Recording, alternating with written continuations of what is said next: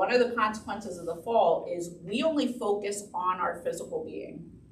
Now, a lot of that has shifted, like from Jesus being here until recently. So I'm not sure if it came in the age of enlightenment. There was a time before enlightenment where people thought about themselves as body, soul, and spirit.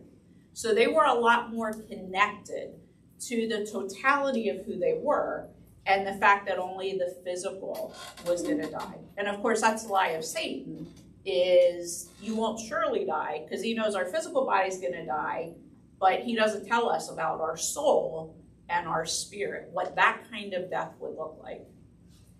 In ancient Hebrew, unlike the fights that go on today with people who don't believe in Jesus, we say, oh, we know where we're going, right? And the lie for people today is, I don't think anything happens after you're dead, right? So I don't have to make decisions. What happens? You don't go anywhere. Well, eternal life has been known always. And so what they call eternal life is called the life of the age.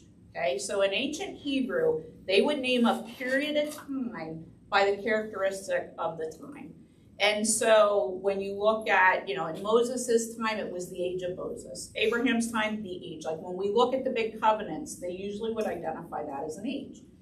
And so there was a spirit to the age. There was a semblance to what happened in the age. It's interesting that up until the fall, they called that the age of life. In other words, which is what you just said, the age of life. But guess what? From the time we bit the apple, do you know what they call that until Jesus' return? What is this age?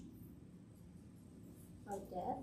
It's the age of death, okay? So there is nothing until Jesus' return that is called anything. We're living in the age of death. And then when Jesus returns, and we have a new heaven and an earth, we return to the age of life. Now, the interesting thing about Hebrew culture was you could be in two ages at the same time, because you're living in the age of death, but also in the age of Abraham, and his descendants. And so they had this place that you could be in two ages at the same time, which for us is we are very linear in how we think about things. So when Jesus comes, he announces a new age. He actually announces the return to the garden, in essence, the return to the tree of life, which is where we walk and talk with God in the garden. So he announces that can be us before he even comes back for us to what we try to think is eternal life. Now we're going to live forever, but before we weren't without him. The reality is everybody is made to live forever.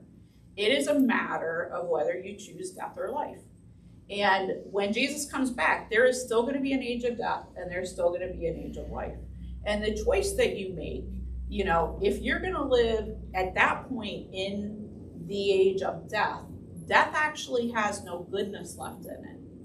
And so there's no restraint to evil. All goodness is totally gone. And so, like, the context of hell is people are choosing that they want to live for eternity, basically in the state that God guarded the tree of life so we would never have to experience. But there is that choice.